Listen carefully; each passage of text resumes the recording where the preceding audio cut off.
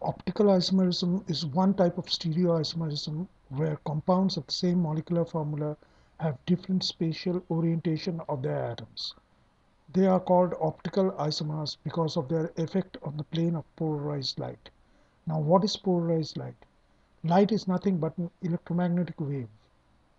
The light wave may be thought of as an oscillating transverse wave perpendicular to the direction of the wave propagation. The vibration is occurring in a plane. Now, if we look at the light directly from the source, the vibration seems to go up and down like this. So this two-headed arrow can represent the wave.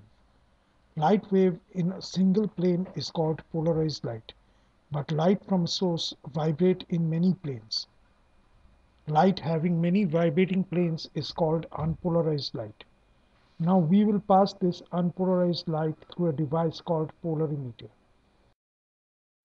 The polarimeter contains two Polaroid filters. This one is called the polarizer and this one is called the analyzer.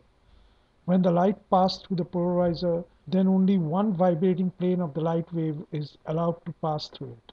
The other vibrating planes are completely or partly absorbed. The emerging wave represents polarized light vibrating in a single plane.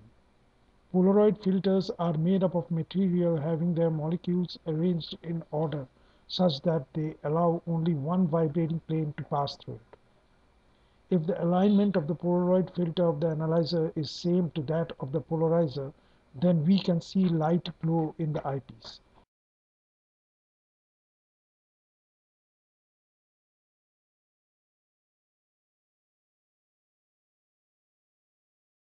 Now this Polaroid filter of the analyzer is rotated through an angle of 90 degrees, such that the molecular alignment of the filter material become perpendicular to the plane of polarized light. The result is that this wave is also blocked by the analyzer and we see darkness in the eyepiece. Now, if polarized light is passed through optically active solution kept in this sample tube, then this plane of polarized light rotates. As a result, the darkness in the eyepiece is no longer there.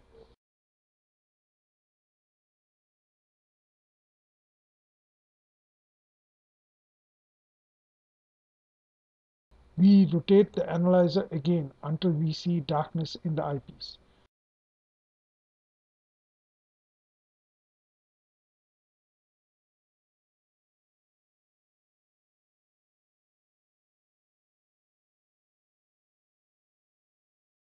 This happens when the molecular alignment of the filter material of the analyzer becomes exactly 90 degrees with the wave emerging from the sample tube.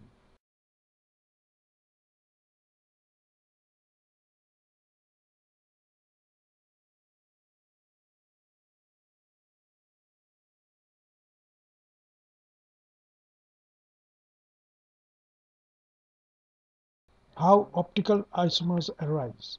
Optical isomers or enantiomers have molecules which have non-superimposable mirror images. They have four different groups attached to a carbon atom. These molecules are called molecules having chiral centers or simply chiral molecules.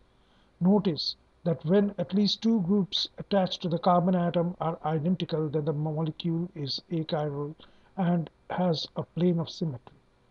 Chiral molecules have no plane of symmetry. Watch this molecule, which is called butan 2-ol.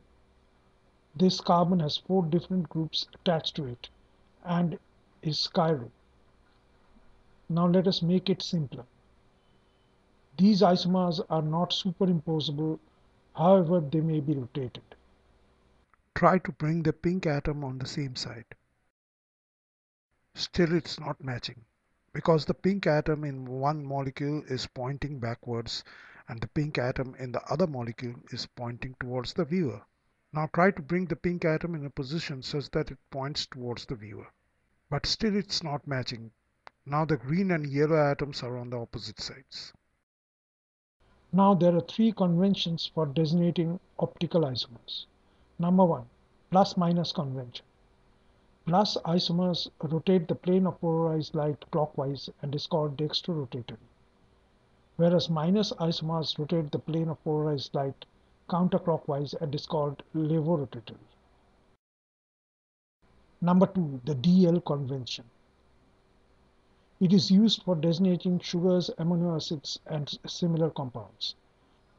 In DL convention, the reference molecule is plus glyceraldehyde, which was called a D-glyceraldehyde.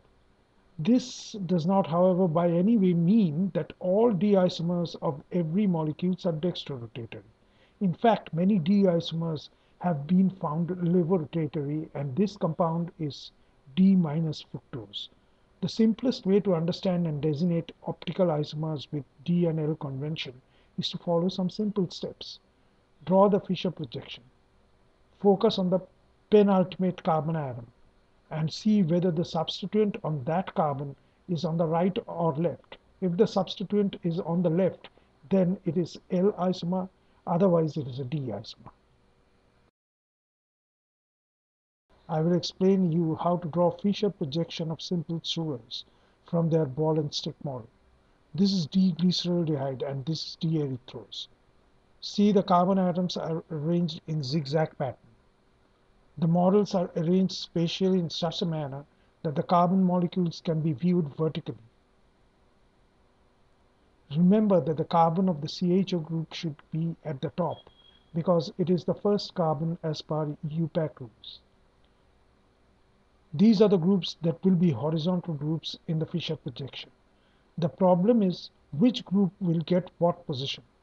The rule says the horizontal group should point towards the viewer. These bonds are indeed pointing towards the viewer, so these groups get the same position in the Fischer projection. Now these groups are pointing backwards. This will not serve the purpose, so it is rotated such that groups point towards the viewer. This position is taken for the Fischer projection.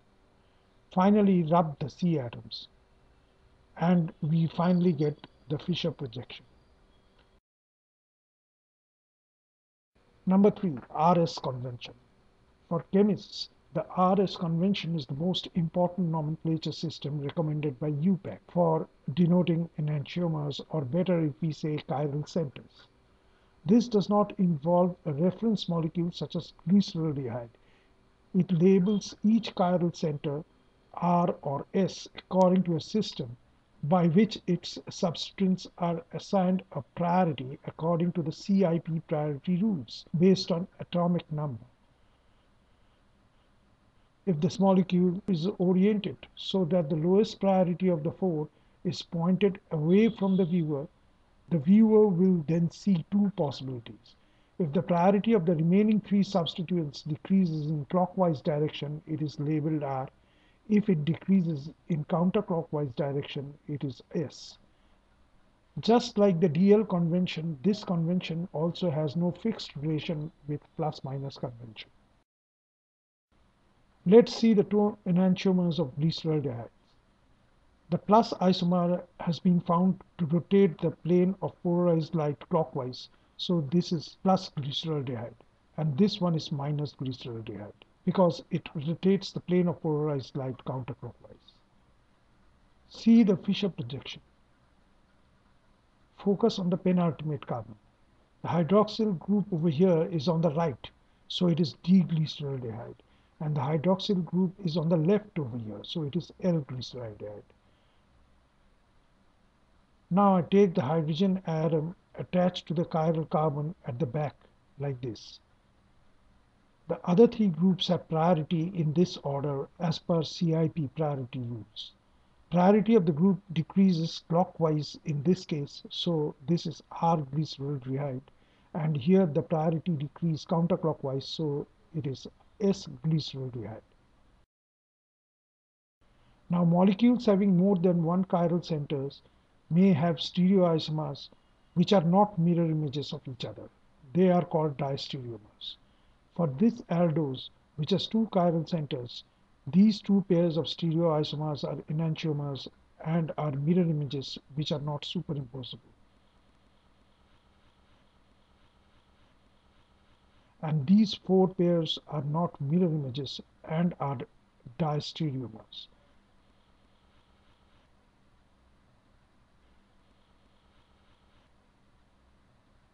This is the ball and stick model of the stereoisomers, and each chiral carbon can be designated R and S like this.